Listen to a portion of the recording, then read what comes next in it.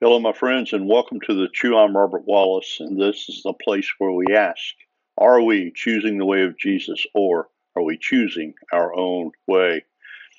Today is our 10th devotional during this Lenten season, and I'm inviting you to join me in looking at some questions from the passages that we're reading during this season.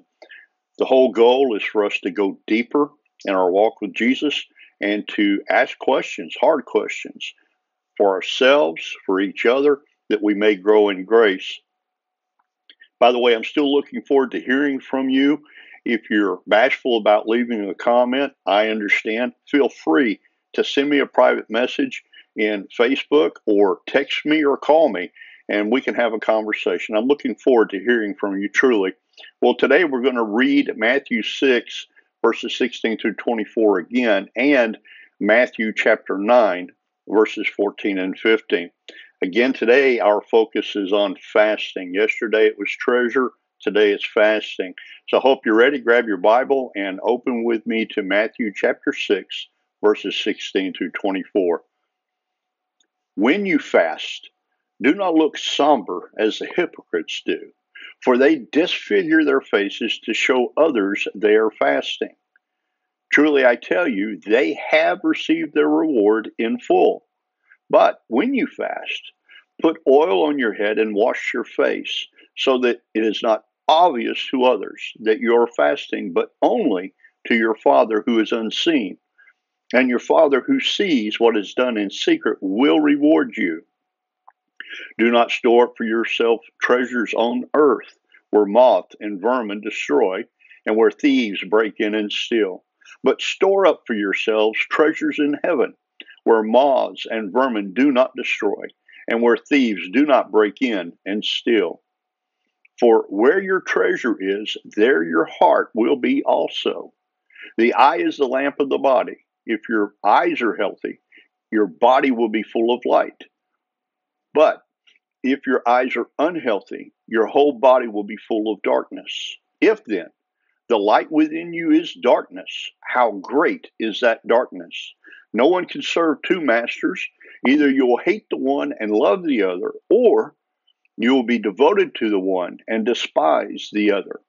You cannot serve both God and money. Now, Matthew chapter 9, verses 14 and 15. Then John's disciples came and asked him, how is it that we and the Pharisees fast often, but your disciples do not fast? Jesus answered, how can the guests of the bridegroom mourn while he is with them? The time will come when the bridegroom will be taken from them. Then they will fast. This, my friends, is the gospel of our Lord and Savior Jesus Christ. Will someone say, thanks be unto God? Have we missed the point here that Jesus expects us to fast? Do we know what fasting is all about? Do we understand the importance of fasting? Do we understand that fasting is between ourselves individually and God? What reward or benefit do we expect from God from our obedience to fast? Which way are we choosing? Are we choosing the way of Jesus, or are we choosing our own way?